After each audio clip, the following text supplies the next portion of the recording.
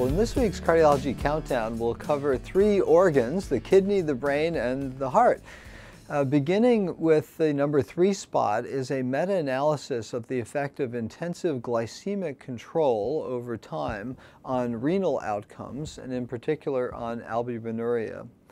And this meta-analysis in the archives looked at 7 studies, 160,000 patients randomized, and found a decrease in albuminuria, but little else, and so no difference had been seen previously or in this analysis of development of end-stage renal disease or a doubling of creatinine.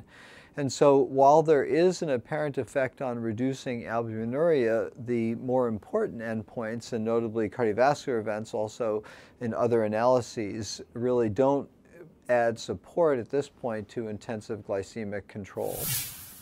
At the number 2 spot is a paper this past week in The Lancet that looked at thrombolysis for stroke, expanding the time window and the age categories. And this was a very large study, the 3rd International Stroke Trial, that involved 3,000 patients. It's known that thrombolysis for patients under the age of 80 presenting within 4.5 hours of the onset of stroke have a benefit of thrombolysis. And so they studied patients above the age of 80 and included those up to 6 hours. And so overall, they found a benefit in terms of the functional outcome using the Oxford Handicap Score of about 25% improvement.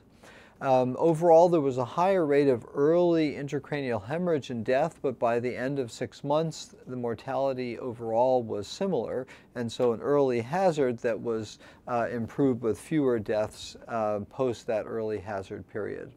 And thus expanding the age criteria and the time criteria for use of thrombolysis for acute stroke. And at the number 1 spot is the release of the 2012 ESC heart failure guidelines.